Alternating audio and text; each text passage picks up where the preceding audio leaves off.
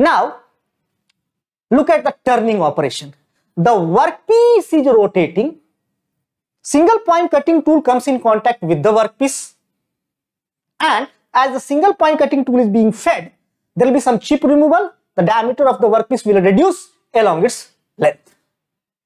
Students, if you observe closely, what do you see? Out of 0, 1 and 0, 2, mainly, primarily, majorly, which one is cutting the workpiece? 0, 1 or 0, 2? Mainly, you can observe this is the 0, 1 cutting edge, that is the side cutting edge, which is actually mainly, majorly, primarily cutting the workpiece. And that is the reason why, my dear, this is 0, 1, that is the side cutting edge, is also named as major cutting edge, is also named as principal cutting edge, is also called as primary cutting edge. Got the point? Now, you listen carefully. Here, as machining starts, you know that chips will form, yes? And the chips will come out in this direction and will flow onto a surface of the tool which is there between these points 0, 1, there it was 2 and 4. So this surface upon which the chip is flowing, that surface is here. This surface is what we call as rake face of the tool, or simply face of the tool. This is what we call as rake face of the tool, or simply face of the tool.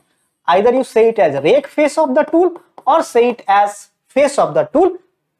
Good, no problem. Now, my dear, here there are two more surfaces. As you can see, one surface is there, one surface is here. One surface is below the 0, 1 cutting edge. One surface is below the 0, 1 cutting edge. That surface, my dear, let us shade it. This green color surface is below the 0, 1, that is side cutting edge, and then you have the another surface. Let me just choose some, another color. Let us say this one. Okay. Yes, fine. So, if you observe this, here as well, there is one surface below the 0, 2 cutting edge. Yes.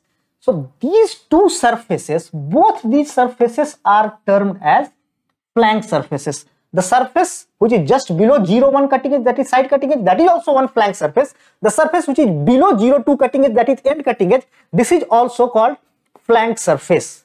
But out of the green color flank and out of this yellow color flank, you see, which one is at the side? The one which is below the side cutting edge. Yes. So that is why this is what we term as side flank, and this flank which is just below the end cutting edge is what we term as end flank. Now